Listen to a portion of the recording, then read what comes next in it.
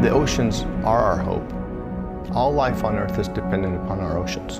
Most of our oxygen comes from the oceans. There are more cures that will come from the ocean than will ever come from land. Some of the microorganisms in corals might make an enzyme that drives new molecular biology. Every time we go down there, we're seeing animals which have never been seen before. The oceans provide food, energy, safe navigation. So we need an ocean that's healthy, valued, and understood. But we probably only know 5 to 10% of what the deep ocean is like. It needs to be mapped much more accurately. More accurate maps will help humankind. The challenge of working in the deep ocean is extraordinary. The pressure requires all kinds of special housings. You have salt water, which is very corrosive. You have intense temperatures, and it's incredibly dark. You can't communicate with it. It relies on big ships, and it costs a lot of money per day doing it. But if we can remove those expenses from the equation, that will make this step change in terms of our ability to map the oceans and do some useful work on the seabed as well.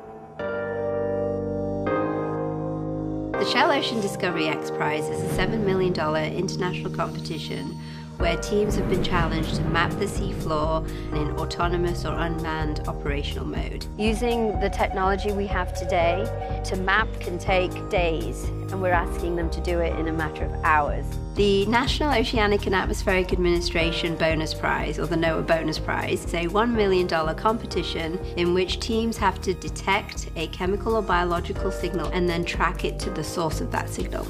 We had 32 teams with members from well over 25 countries. Japan, Norway, Germany, Ghana, from junior high school students up to people that had been in the industry for 30 plus years. Closed my finance firm and went into engineering. It's not just for the experts, it's for everyone and anyone to take part. Originally, our round one testing was going to be in one location. We had secured Puerto Rico, but then Hurricane Irma hit. This thing continues to break records right now, 55 miles east-northeast of San Juan. It didn't seem like it was total disaster, and then to get hit by a second one. Hurricane Maria slamming into the island, and one official saying the island is destroyed. I think we all knew at that point things were going to have to change. But everyone was still pulling together and marching forward. So we decided we would rework round one, and we traveled around the world to test each team. Our concept was to use an unmanned surface vessel operating in conjunction with an autonomous underwater vehicle. We moved all the power and movement part of it into the air out of the ocean, and then the drone does all the moving. Unlike a traditional AUV which swims horizontally, we've programmed our AUV to swim vertically. We decided to use local materials. We came up with a battery pack from laptop batteries. Our team is building a fleet of underwater gliders. Our AUV is really compact. One person can carry our AUV and we can put it in the back. I don't know everything about all the other teams, but I think they all face significant challenges. Okay, so we're here testing round one for Team Argonauts in Germany.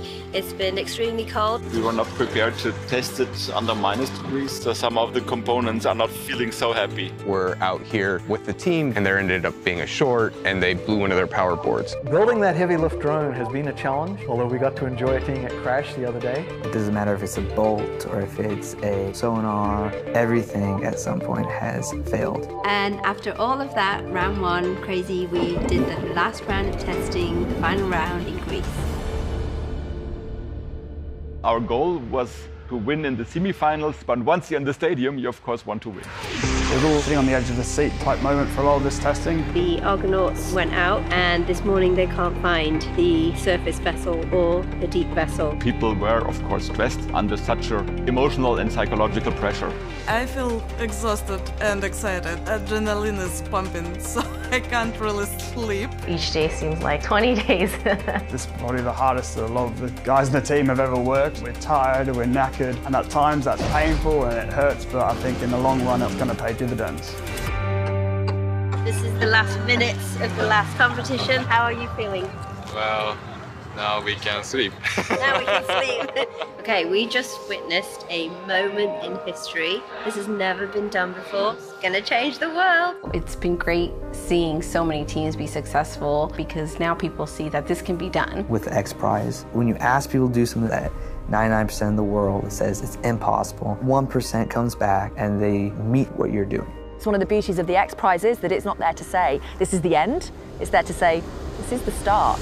Right now, current technology has us mapping the ocean floor in a couple hundred years, and we are going to develop a method to do it in 10. It's going to be earth-shattering. The long-term outcome from this project is a better understanding of our world. What lies under our oceans, Grand Canyons and Mount Everest that we don't even know about.